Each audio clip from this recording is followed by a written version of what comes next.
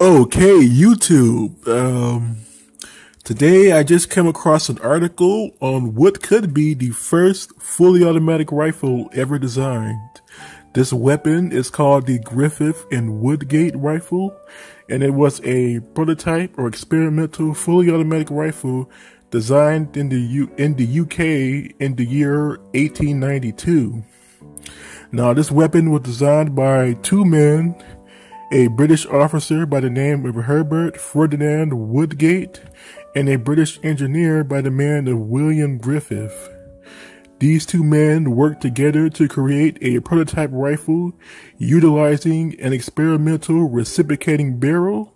This reciprocating barrel caused the weapon to provide a fully automatic function, and this weapon was chambered for an early version of the .303 infield cartridge, the same .303 cartridge used in the Lee Metford rifle. If you remember, the Lee Metford rifle was the first version of the Lee Enfield.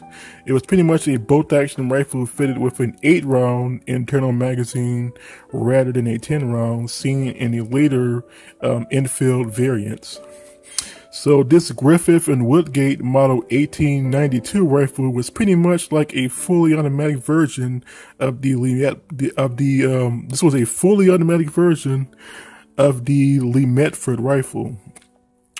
Now, this is my first time reading the full article. When I first found this weapon, maybe 2 or 3 years ago, I thought it was a semi-automatic rifle.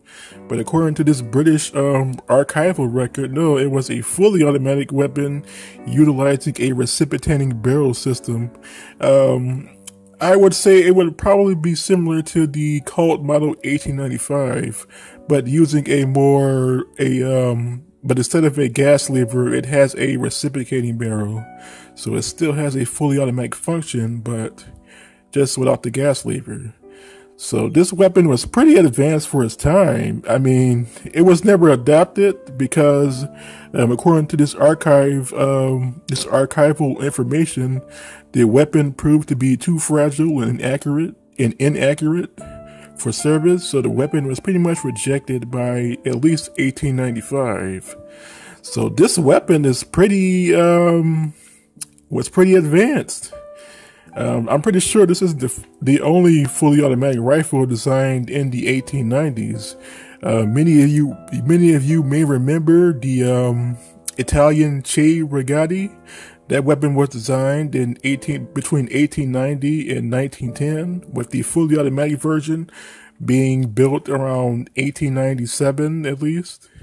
So this weapon predates the fully automatic version of the Che Regatti, as the Che Regatti started off as a semi-automatic rifle project and then morphed into a fully automatic project by the end of the 19th century and the beginning of the 20th century.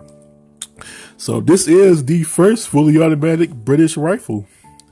And this would make it one of the pre-prototype weapons for the early assault rifle also.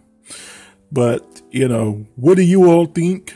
I might have to do a video on early automatic weapons, or I will do a video on early automatic weapons or automatic rifles.